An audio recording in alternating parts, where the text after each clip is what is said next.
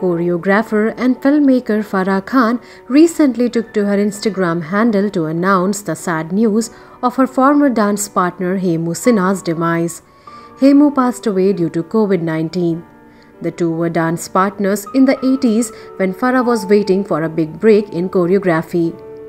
Sharing a few throwback pictures of her with Hemu, Farah paid a tribute to him. She wrote, "Rest in peace, my dance partner, my guide, my friend Hemu Sinha." For the unversed, Hemu Sinha was seen as a TV presenter and a choreographer in a popular dance reality show.